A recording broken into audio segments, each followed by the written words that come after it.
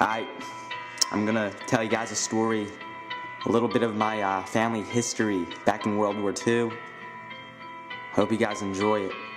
It was new German government. There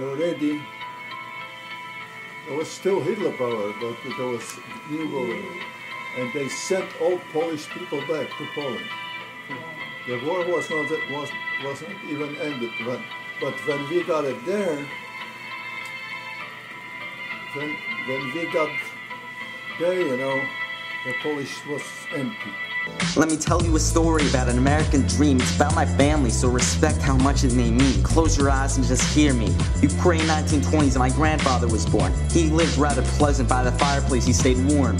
It wasn't until his father passed away from disease. His mother took all the money, she took the keys. That's when his life turned around and they fell to their knees. Fast forward a little. To World War II, the Nazis showed up. To their house, everyone just got rounded up. They weren't Jews, but they were faithful Christians. They were snagged up, they were chained, sent to camp, sentenced to hard labor.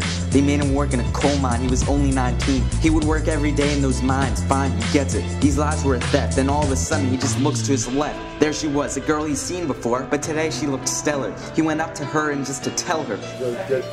Look for girls. I just look at, I say, girl, I'm thinking about you.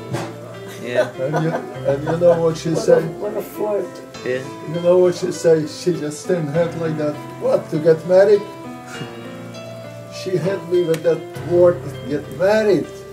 I was not ready to get married yet. 2 weeks later, they got married. Soon the war was over, memories made him bend. Having 2 sons in Germany, his life began to mend. They were sponsored to America in hopes of a fresh start. They went to Ellis Island and they knew in their heart life was springing, little birds were singing. Moving to America had a burden with it bringing. Bells on the church started ringing, dinging. Got a small place in Philly. After the war, the Polish and the Ukrainians straight up ran the city. They had 3 more kids, now 3 boys, 2 girls. Their life began to twirl. Now everyone's world began to swirl. He worked operating cranes. He supported a whole family without any financial aid. One day they went on vacation and without any hesitation they bought a house there. And that's how I came to be. Without World War II, I wouldn't even be here. This is the source. They already was back to Poland, but during that time there was bombardment alarm. Everybody from the train come down, you know, and during the half an hour or so the bombardment stopped. Everybody got back on the train into Poland, and that guy worked with me. He know that guy. He says, where you live? I says, I live in a bomb shelter.